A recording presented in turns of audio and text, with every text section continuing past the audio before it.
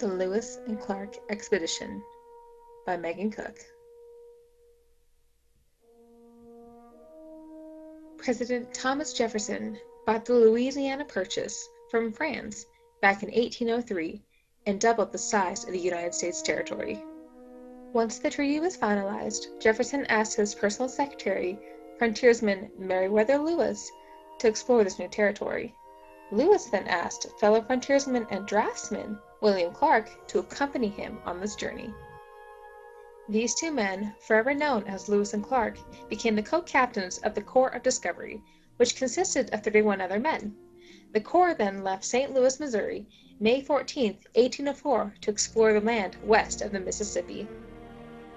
The Corps spent the summer and fall of 1804 traveling upstream on the Missouri River until they reached Fort Mandan in North Dakota.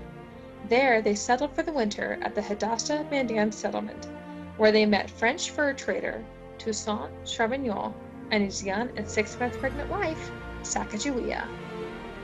It was during the stay at the settlement that Sacagawea gave birth to her son, Jean-Baptiste Charbonneau, on February 11, 1805. The young family then decided to accompany the Lewis and Clark expedition when they left in April, for Sacagawea could speak Shoshone and Hadassah, and therefore act as a translator when the expedition needed to barter for horses to continue on their journey. It was from this point on that Sacagawea, with the baby strapped to her back, guided the Corps of Discovery further west.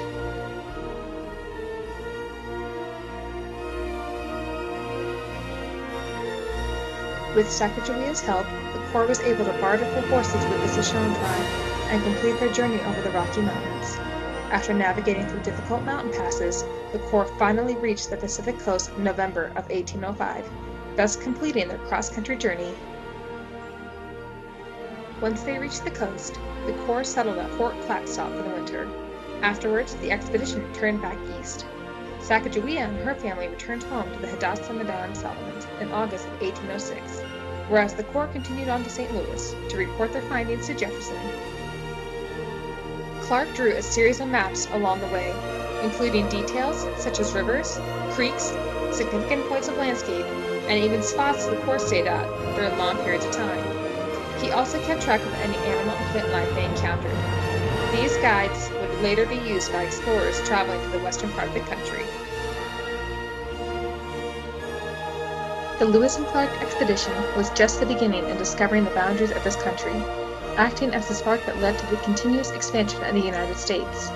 It's because of the courage of a small group of brave souls that the United States was able to grow into its new territory and thus become the nation it is today.